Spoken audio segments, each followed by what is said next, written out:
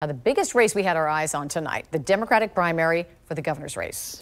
Voters were deciding which candidate would face Governor Ron DeSantis in November, and Charlie Crist was declared the winner at about 8 o'clock tonight. Right now, he has 60% of the vote with 90% of the state's ballots tabulated. He led all evening long, has a big lead right now, as you can see, over Nikki Fried. At about 8 o'clock, after Nikki Fried conceded, both candidates spoke to their supporters.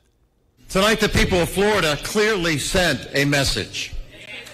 They want a governor who cares about them, to solve real problems, who preserves our freedom, not a bully who divides us and takes our freedom away.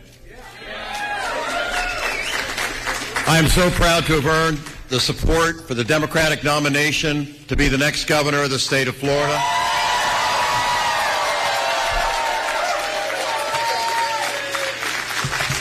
And we are going to defeat Ron DeSantis in November. Nobody ever broke a glass ceiling on the first pitch. I just got off the phone with Charlie, and I congratulated Charlie Crist this evening. And it's still reverse. Look, we fought really hard in this campaign. Every single person that I met along this campaign trail, we gave them hope, we gave them inspiration,